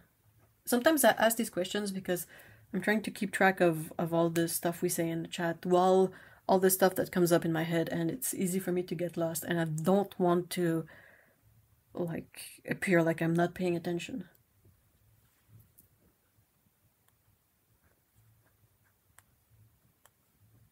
But yeah, I mean, it's really funny. Phone cameras are really good, and webcams are really bad. Like I'm always surprised when I look at webcams. They're all terrible. They will say stuff like, "Oh, 1080p, 1080p," but it's like, "Oh, only if you take a photo with it."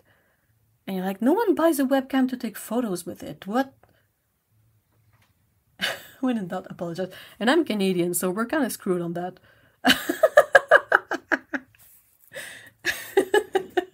It's gonna be way too polite. I have no idea how you pay attention to chat, engage with us, and get any art done. Well, I mean, yeah. I don't know.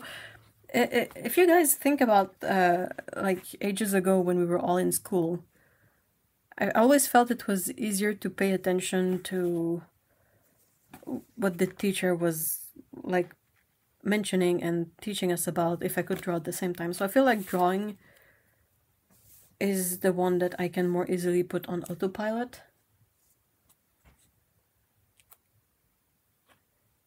And yeah, following chat, I think actually the hardest bit of all of it is to express myself in English.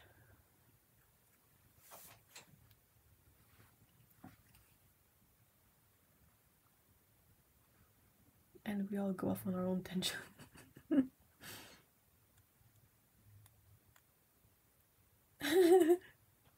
I like a busy chat. I really like it. I think it's really fun. And it's the one reason why I make the live streams, is to be able to interact with like-minded people.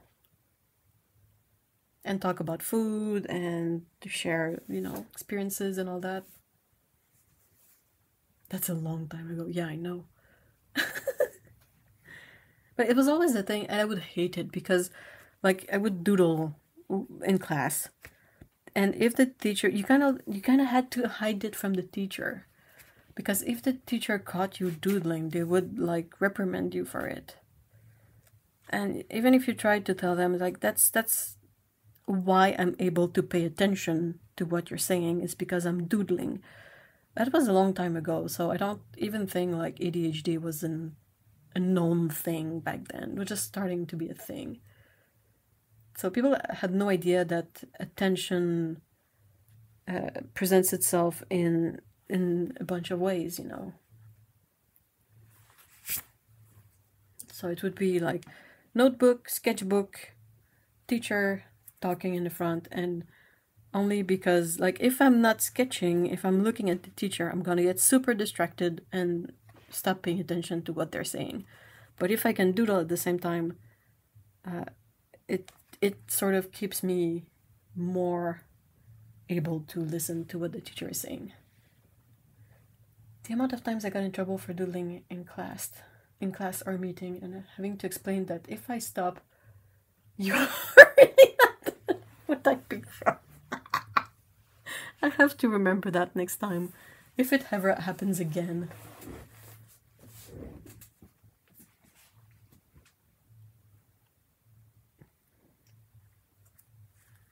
And the thing that would really, like, I can kind of see from their perspective, looking at that class of teens that don't really care, don't look like they're caring about what you're trying to teach them, can maybe be infuriating, but doodling in class doesn't bother anyone. It's not noisy, it's not clunky, it doesn't take up a lot of space. Like, it's really non-invasive. So they should really let kids doodle in class. Talking a bit about paint just to be a bit topical. Oh, is the stream dead? Don't die. Don't die. Uh-oh.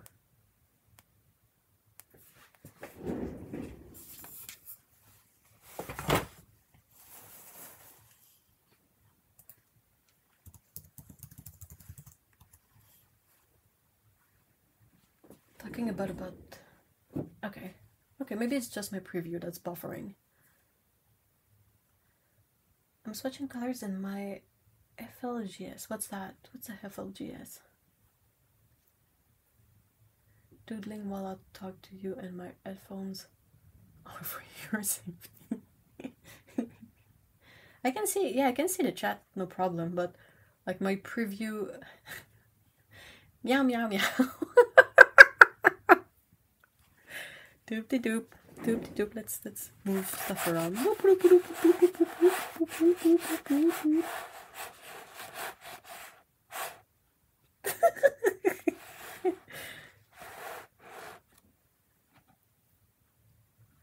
Agree, especially if they see us doing fine in school, including. Yeah, that's the whole thing. Like, how are my grades? My grades are okay. Let me draw, please. Come on. Oh, it's my stupid feed that's buffering. Like my preview of the... Yeah. Okay, so it's almost end of stream. Do I have a couple of other show and tell things that I can sort of feature in here, like cool things.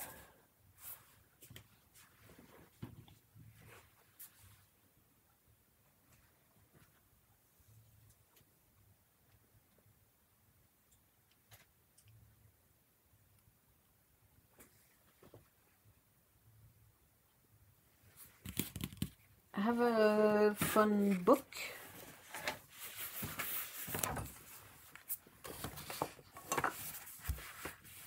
Friendly local game stuff. Oh! Oh, that sounds fun. I love that. Hold on, can I see the stream so that I know what's happening? Okay. Yeah, hold on, let me move this to the side or somewhere. Okay, first of all, like, how freaking cute is the art? And the flaps, it's because it's a book that has these flaps that you can lift. Well, I mean, try to. And open up to see what's under the thing.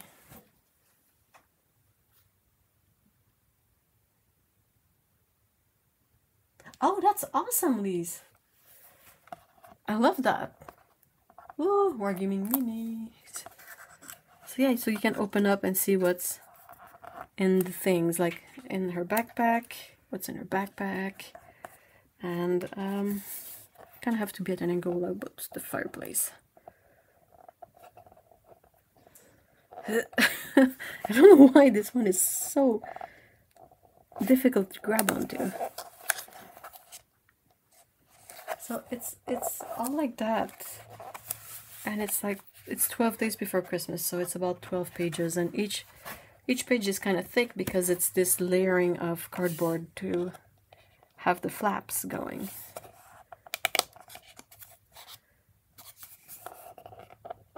And it's this super cute cat family, and I was like, oh my gosh.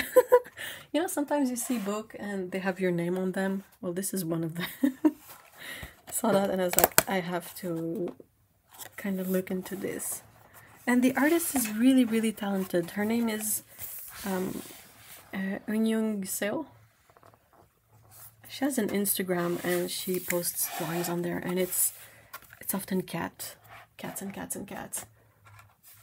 So I was like, oh my gosh. Aww.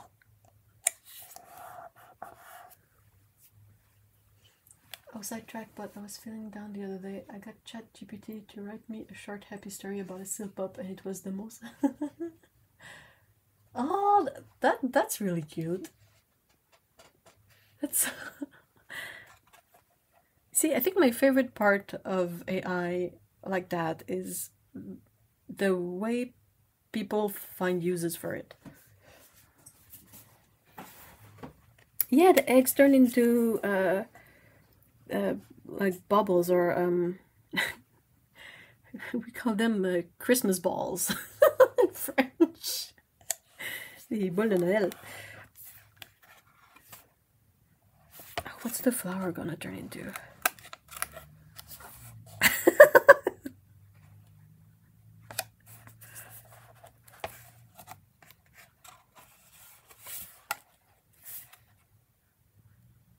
These parents are troopers, though. They have 4 kids. Can you imagine having 4 kids?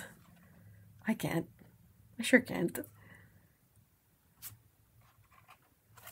Yeah, you can open up the Christmas card. It's empty. Open up the bag. It's really fun. Not for kids, for kittens. Yeah, but in the context of their life, it's like having kids, right? Look at all of these. Look at the weasels. They're so funny. So yeah, that's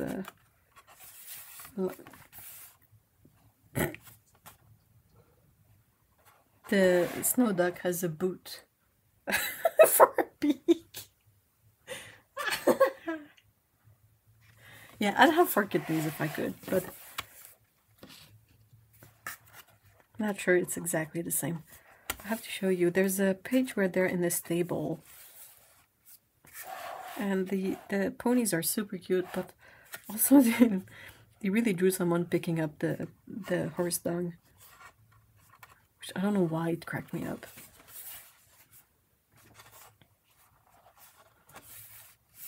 This one is a big spread.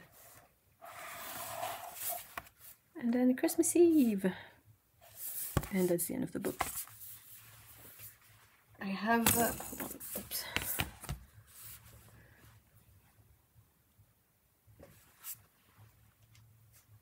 I've had these... Anyway, so this is one of the artists that I really like. I kind of have a small, very curated selection of a kids' book for the illustration and the illustrators. And this is another illustrator that I really like. I don't really know how to say her name. It's Kin or Shin Lang. But she also works a lot with ink and watercolor. And oh, sorry about that. It's really beautiful. Like this one is more like, you know, like contemporary stuff. But I have one of her books. It's called Clover.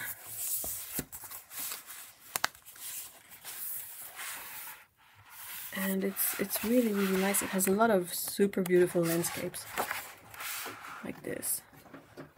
Or like the cover. And it's all ink and watercolor, and I'm like, oh, that's so pretty. I think this one lives in the same city I do. No Christmas Day.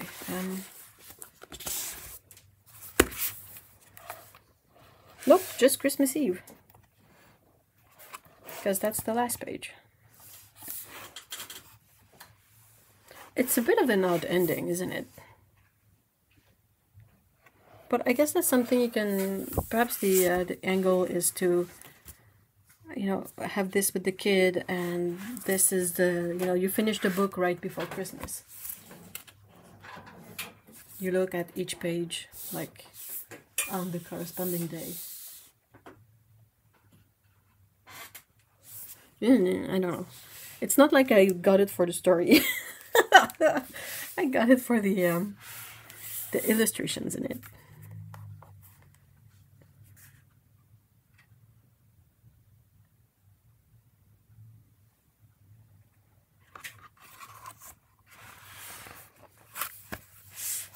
Cat Family Christmas.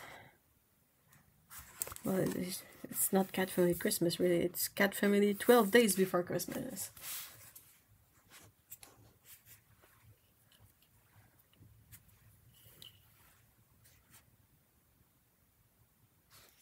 So, yep, that's it for book show and tell. Sorry, 9 days of Christmas is too late. I agree. Is it really? I mean, Mommy and Daddy are writing Christmas cards. They send love and fishy kisses. Ew. Yeah, writing letters to Santa Claus 9 days before Christmas is not gonna get there in time.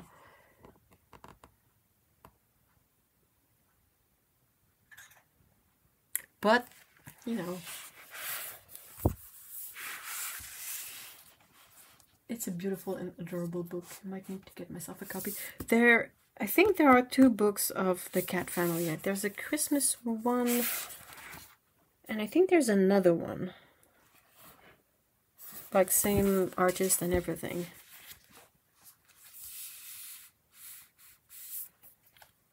But yeah, it's the kind of stuff that kind of makes me happy to look out. And I find them to be super inspiring. Like, to see all of this work, all of this, you know, setup. Sometimes seeing someone do a thing that you'd like to do kind of makes it more attainable. Because you're like, oh, if it can be done, perhaps I can do it too. Anyway. Cat family at the museum. I think that might be it. I'm waiting for that one to be available somewhere on sale or discounted or something.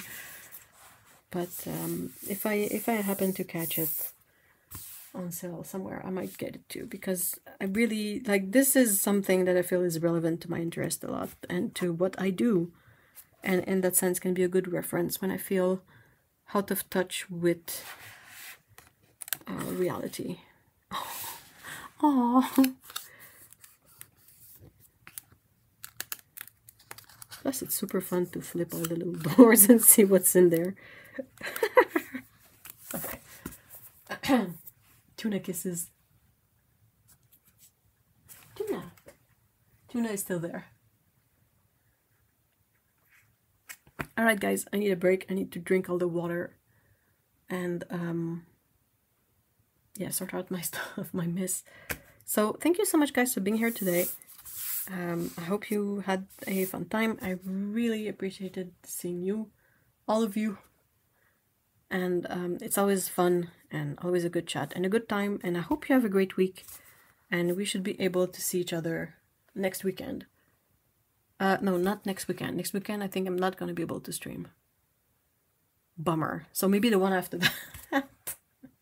Anyway, if you want to know more, you can send me a message on the Discord. I'll try to keep the info available somewhere. I don't know. Anyway, more of that to come, and in the meantime, have a great week and see y'all in the next one. Bye bye.